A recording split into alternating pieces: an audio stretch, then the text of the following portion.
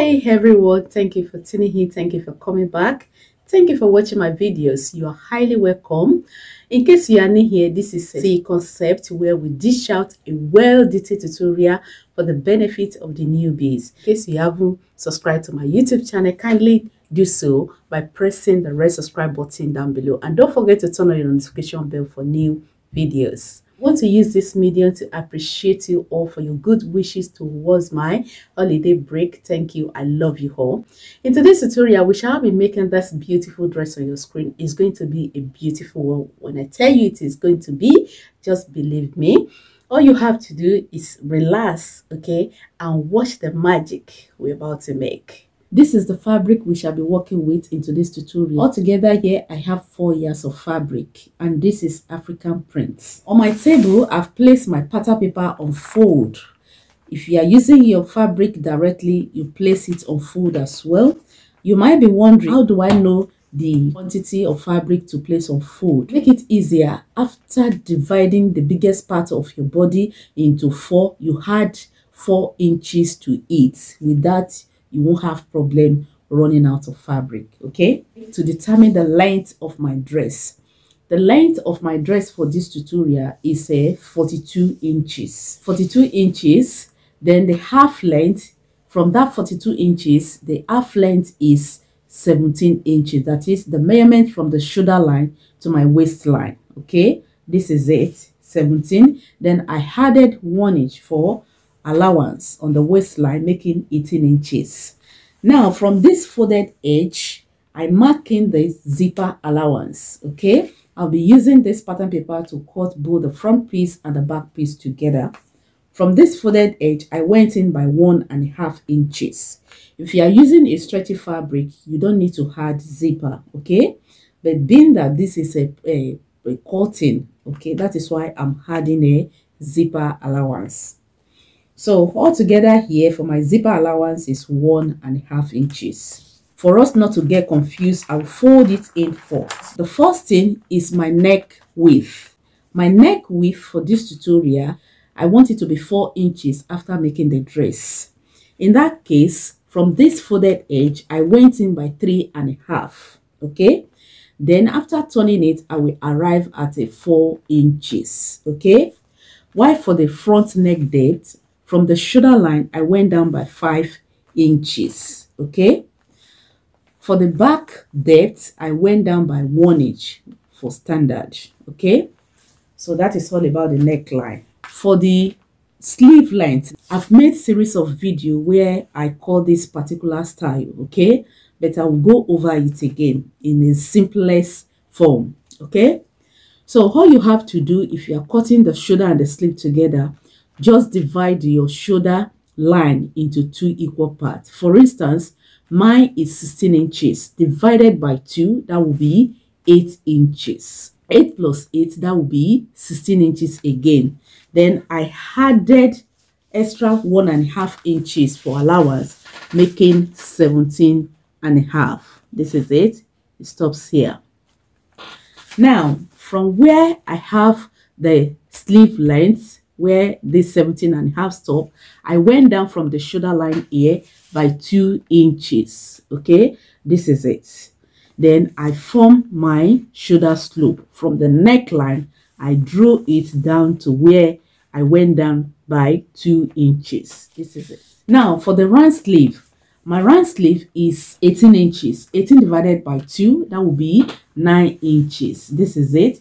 Then I added 1.5 inches allowance, making 10.5. From where the shoulder slope stopped, I went down by 10.5 inches. Then I will connect it together. From my waistline, from where the waistline stopped, I'll place the 1/4 of my waist circumference from the folded edge, 11 inches plus 1 inch allowance, making 12 inches plus another 1 inch, because I'll be slanting the neckline. Okay, so that 1 inch is going to cover it up, altogether making 13 inches. This is it. Okay, then I will connect it to the allowance. This is it. So from this part where the sleeve round sleeve stop, Okay, I went in by 1.5 inches. I will roll it in 1.5. Then use my pattern master. You can use your free hand if you don't have pattern master. Then curve it and connect it to the waistline like this. So that's all about the half length now. Okay, so the next thing now is to cut it out. But before then, let me mark out the 1 inch I added to the sleeve. That's it. Now I'll go ahead now and cut out the back piece. And when I say back piece, I will cut out the back neckline first, then cut out the body, place it on my fabric and cut out the back piece. Then later I will now cut out the front piece. Okay, I've cut out the back piece. Now I'll set it aside and place the front piece. Right, for the front piece, since the front is going to be overlapping, I'll be cutting out 2 pieces of the front part. Okay, in that case, I'll place my fabric like this, fold it into 2 equal parts, then fold it into 4 equal parts. So after placing it on fold, I have 4 pieces. This is it, 1, 2, 3, 4. Okay, this part will be my folded edge. Then I will take my pattern paper, I will fold the zipper allowance inside, then place it. After securing with my pins, now I'll go ahead and cut it out. I'll cut out the neckline.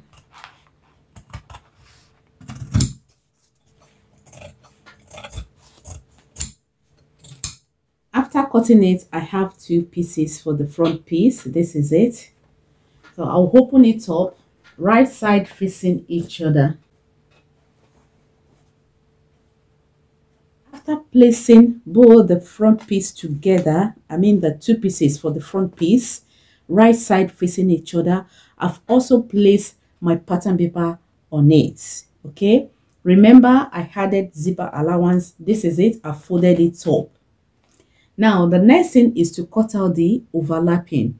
To do that, from my left hand side, from the waistline, go up by 4 inches, somewhere here towards the side seam. Okay, this is it. Please ignore the first one. This is it.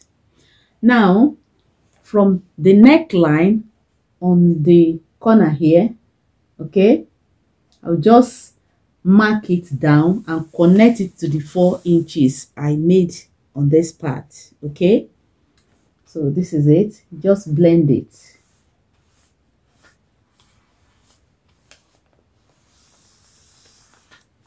Right, that's how I'm gonna cut it. So I'll take it from this 4 inches I marked from my left hand side. I'll take it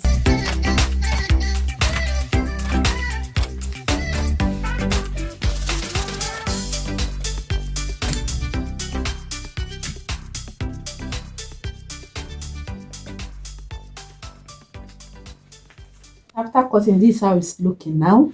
This part will become rubbish. Then I'll set it aside. I'll have this part left. Then go ahead and turn it this way and overlap it. Make sure the side seam blends together, center to center. Okay, remember to notch the front piece before you start cutting the midpoint. Okay, so this is it now. I hope you can see it very well. This is it. This is what I have. Then overlap it.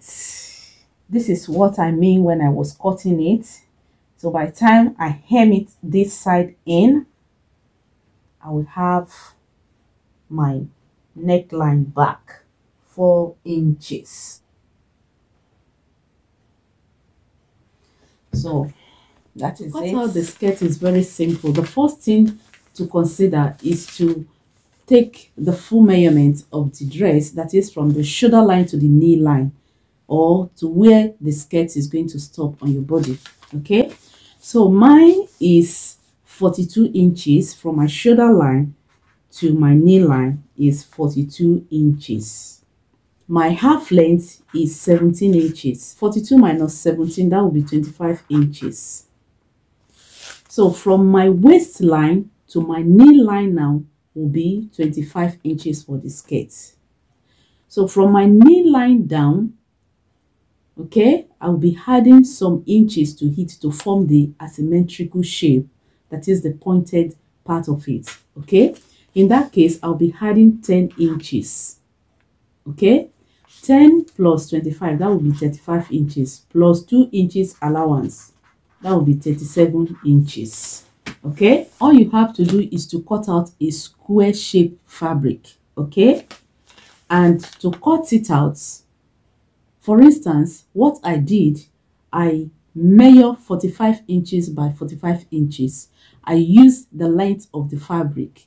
Okay, for instance, African print comes by 6 inches by 45 inches. Okay, so 45 inches by width and 45 inches by length. Okay, after cutting it out, you should have something like this.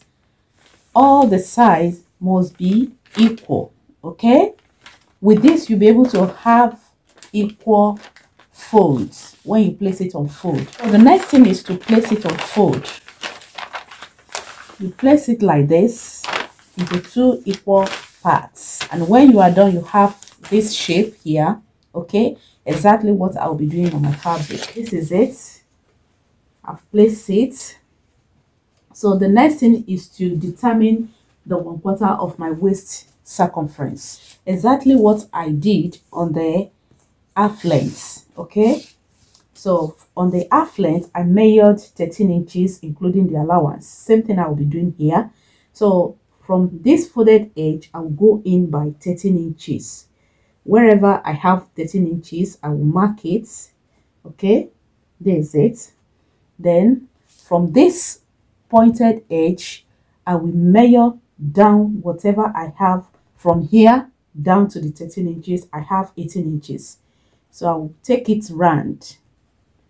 Okay, you can do it, you can just mark it straight away, but I like marking it this way so that I will have that a overlap shape on the waistline. So I will take it round 18 inches. This is it. Now I form the shape. Then I will take it up a bit and measure down my skirt length. From my waistline to my knee line is 27 inches. This is it, somewhere here. Then from the folded edge here I will mark down the whole total length of the skirt, which is 37 inches, including the asymmetrical shape. Okay, remember I added 10 inches to the knee length. From the waistline here I will mark down 37 inches for the asymmetrical shape. Then I will connect it to the 27. This is it, 27. I will mark it and connect it to the 37. So that is it. It should be 25, but I added 2 inches here, making 27. Then from the waistline, the asymmetrical one, full length will be 37 inches. Okay, so this is it.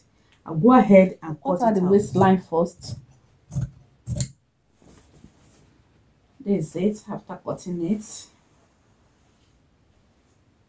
you see, so this is the waistline.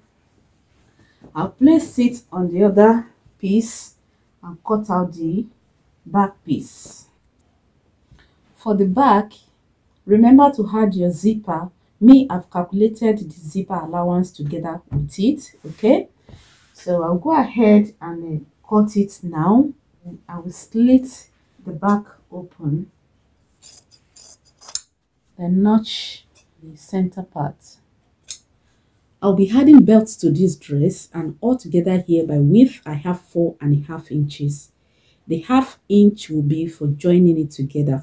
By length I have 110 inches. In order not to rack your brain, all you have to do, just multiply your waist circumference by 2 inches or by 2.5 inches. Okay, right. The next thing is to couple the dress together. To couple the dress together, the first thing, I will place the back piece. I'll place it on my working table. Remember, I added zip allowance to it, and I used my pin. I've used my pin to hold it together, the zipper allowance. The wrong side facing my table. This is the right side. The next thing is to take the front piece and spread it on it, right side facing each other. You place it center to center. This is the one side of the overlapping, and this is the other side of the overlapping. Center to center. After securing with my pins, the next thing is to join it together. So I will take it my sewing machine from the shoulder line here. I will take it half an inch and stitch it and stop on the sleeve here. Same thing on the other side. Then after that, I will open it up and use my bias binding to turn up the edge. I will take it from the overlapping. I will take it from this edge. I will take it across the neckline and take it back to the inner overlapping. Okay, after turning the neckline with bias strip, this is how it's looking. This is it. Open it up like this. Then later flip the first side of the overlapping inside, then flip the other side on it. Okay, then the next thing is to join the side seam, then turn in the sleeve, the edge of the sleeve. When joining the side seam, I will leave 1 inch away to the waistline. This 1 inch will be for joining the half length to the skirt. Then later I will tighten it up. Okay, so that is all about it. It's very simple. I'll go and do that right away, like I've explained earlier on, exactly what I'll be doing. So after that, I will now take it back to my table, then join the side seam 1 inch. Same thing on the other side. Then after joining it, I will set it aside. Then so after joining the side seam together, I will now take the front piece of the skirts, right side facing each other. I'll open it up, then align it center to center. Remember to notch the midpoint of the skirt. Okay, so this is it. I will align it, then stitch it together until I get to the other side seam. So if you have excess after attaching it together on the midpoint, you can cut it off, or you can form pleats if you want. Same thing on this side. Then to the back, I will now flip it to the back. Then take the back piece. For the back piece skirt, I have 2 pieces. I will take the first side. Remember, the longest part of the skirt will be on the zipper line. Okay, so I will now take it right side facing each other too, center to center. You align it. You can as well join the zipper line together the same way I did for the blouse. Okay, so that will make it easier. So I will align it center to center and then stitch it across on the waistline. I will also take the second piece of the back skirt, then align it as well, then run my stitch across. Okay, so after that, I will join both the side seam of the skirt together. Okay, I will continue from the waistline, then join it down. Then for the sleeve, I will tighten it up with my overlocking machine, then turn it in with a 1 inch. Okay, or if you don't have overlocking machine, no cause for alarm. All you have to do, you turn in half an inch first, then turn in 1 inch in. Okay, after that, then I'll hem the side, then I'll come back to show you the finished look of the dress. The neckline, the waist, the sleeve. This is the asymmetrical shape, that is the hemline of the dress. And this is the side seam. This is the front piece. Is it inside?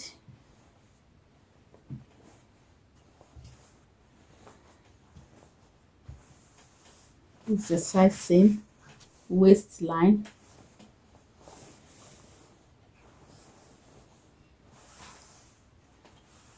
the zipper. I didn't add zipper to it because after finishing it, I discovered that it fits without adding zipper to it. But when you are making it for your client, endeavor to use zipper, okay? And always line your fabric, except if it is a fabric that doesn't need lining. But if you are using African print, endeavor to line it, especially when you are making it for your clients, okay? So as we all know, this is DIY. So far so good, guys. We have come to the end of today's tutorial, and I hope the video has been helpful in one way or the other. Thank you for watching. Thank you so much. I would love to hear from you in the comment section below regarding this tutorial. Don't forget to like it. Don't forget to share it. Okay, free to drop your question in the comment section below, and I will get back to you as soon as possible. More so, if you haven't joined this great family or you want to be seeing more of my videos, kindly click on the red subscribe button down below. Also, remember to turn on your notification bell for new videos. I love you all. I will see you in my next video. Bye.